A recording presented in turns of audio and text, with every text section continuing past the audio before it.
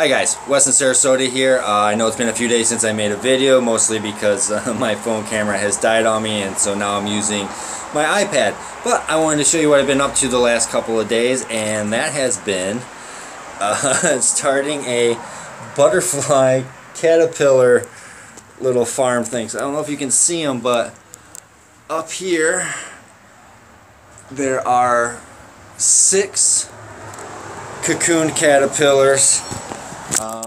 The host plant here is a milkweed. That's a, I don't know if you can see it, but he's got big old, where is he? I don't know if you can see him or not. It's so hard with this pad, but we got there's 9 cocoon caterpillars already, and then another, what is there? About another 20 or so baby and small tiny caterpillars. Most of the small baby ones are on this plant here. As you can see, they've been doing some work on it, just eating that thing up, gobbling it right up. And then I have another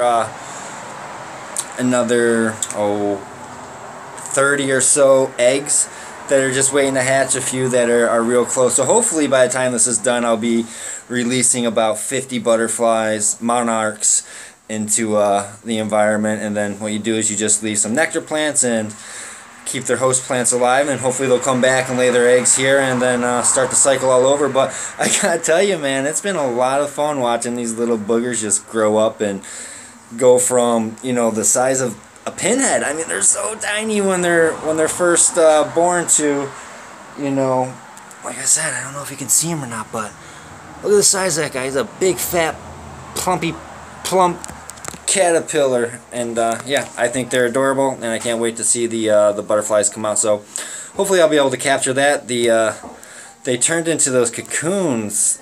Hopefully you can see them up there right by the lights. But they went from like a hanging caterpillar to a cocoon. It seemed like, I don't know, it took about a day where they were just hanging upside down looking like a green and black candy cane, and then within 2 minutes they shed their skin, they're in their cocoon, and they start looking like a hanging bell pepper. But what I didn't know, which I find amazing, I don't know if you'll be able to see it, it's just the camera on this thing, it's not great, but down here, all those little black dots and stuff, if I were just moving into this place, I would have sworn they were, you know, like mouse poop or something like that, but it's caterpillar poop. Little caterpillar poops, totally looking like some mouse crap. So I don't know, it was just one of those things. It was like, oh, interesting.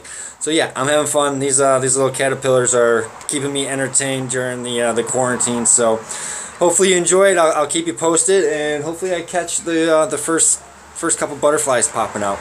Alright guys, that's what I've been up to for the last couple of days. I hope quarantine and lockdown and all that's treating you well.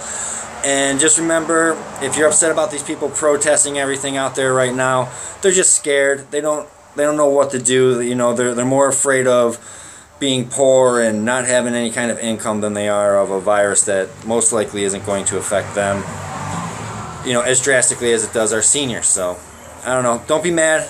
Try to come from a place of understanding. Everybody's just trying to handle this the best they can. So on that note, peace out, and hopefully I'll be able to catch the butterflies coming out for you. Alright guys, stay safe.